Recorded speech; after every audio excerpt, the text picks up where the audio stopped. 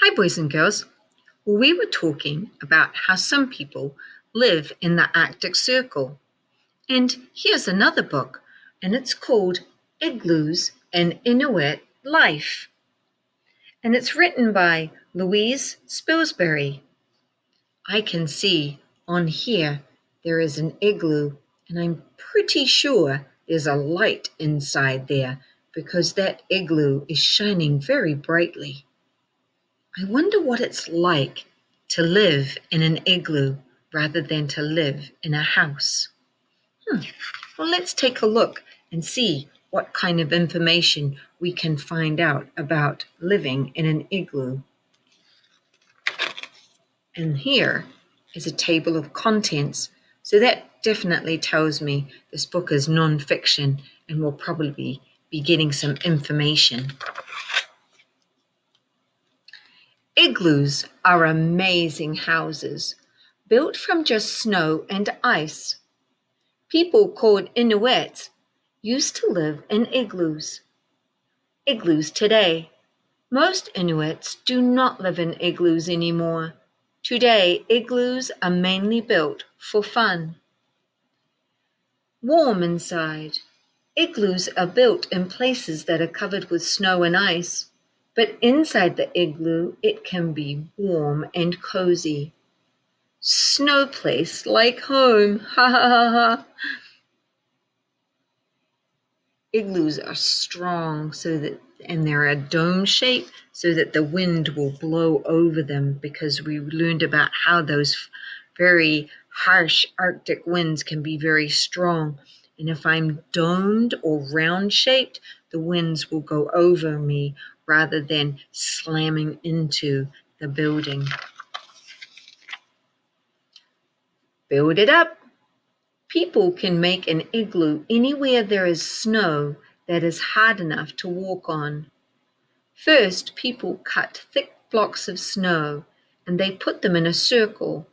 Then they put more blocks on top to build up the igloo. Igloos are built with thick, strong blocks of snow. When an igloo is built, people cover it with snow to stop the wind and rain from getting inside.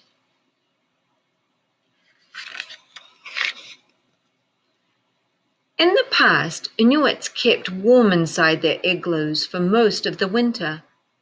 To light up the igloo, Inuits made candles from seal blubber.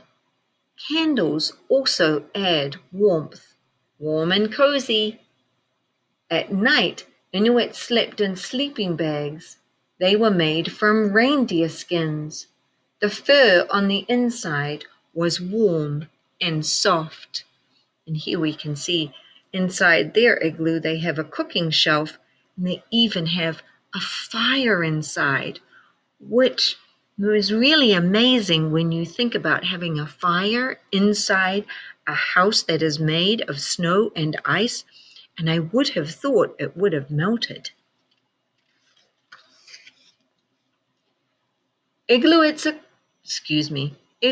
are cozy, but people still need to wear thick clothes to keep them warm inside these homes. In the past, Inuits made clothes from skins of animals such as bear and deer. Inuits wear furry jackets called parkas. Inuits made boots from sealskin. The skin is waterproof, so the boots kept out wet snow and ice. I'm warm.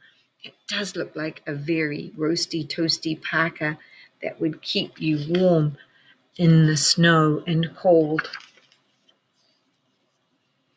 Igloo food. In places where people built igloos, it is too cold for many plants to grow. People who live here mainly eat meat. Inuits ate animals such as fish, whales, walrus, and seals, and they eat their meat raw. Well, that's very interesting because most of the time I eat my meat cooked. Sometimes in sushi, our meat is not cooked, it is raw, but for the most part, we add heat change the temperature to make our steaks and hamburgers and meat like that taste differently and be an edible product. So it's very interesting that in the Arctic, a lot of meat is eaten raw. Inuits stored meat and fish by burying it in the ice, kind of like your own freezer. You wouldn't even need a freezer, just bury it right in the ice. Then they covered it with rocks to stop animals from digging it up. That's a great idea because I think an Arctic fox or an Arctic wolf or perhaps even a polar bear would think it would be an easy place to get food from just to dig it right out of the snow. When they went on long hunting trips, Inuits built igloos to sleep in. Inuits sometimes built igloos on ice that covers the sea. They made holes in the ice nearby to catch the fish swimming beneath. Hey, that's like ice fishing. Inuits fished with fishing rods made from animal bones. Great idea, because of course we learned there's not many trees up there, so using bones solved a problem of how to make a fishing rod.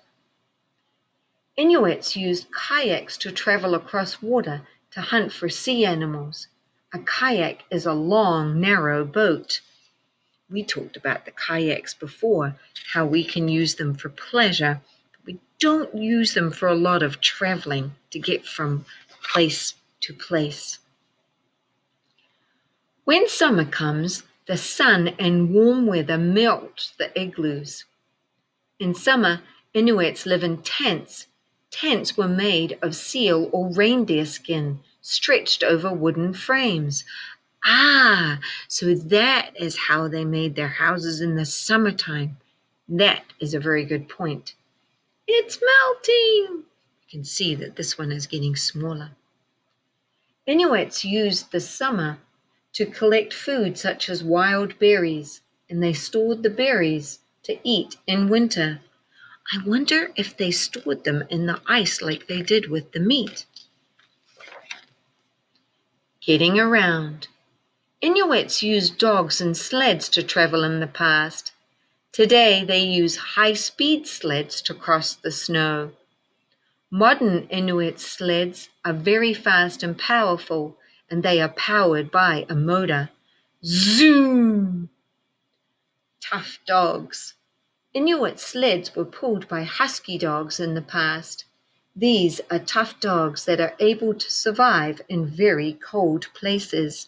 We can see their thick fur and their curly tails that they put over their noses to keep their noses from freezing.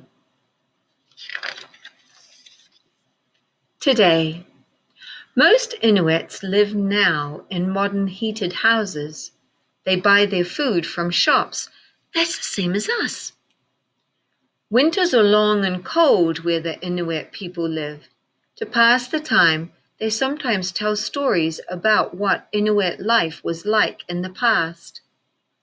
Although most Inuits now live in modern houses, some Inuits still build igloos when they go out on hunting trips. Well, I'm glad they still build them. And that's the end. So, my friends, what I would like you to do is think about where you live now and how you live now. And then I want you to think about the book we just read and how the Inuit people used to live in igloos and houses made of reindeer skin or seal skin. And think, form an opinion. Which way do you think would be your way, your favorite way of living? Would you like to live in an igloo in the wintertime and a house made of skin in the summertime? Or would you rather live in a house like you have now? Which one would you prefer? Write about it in your journal to tell us which way do you think is the better way to live.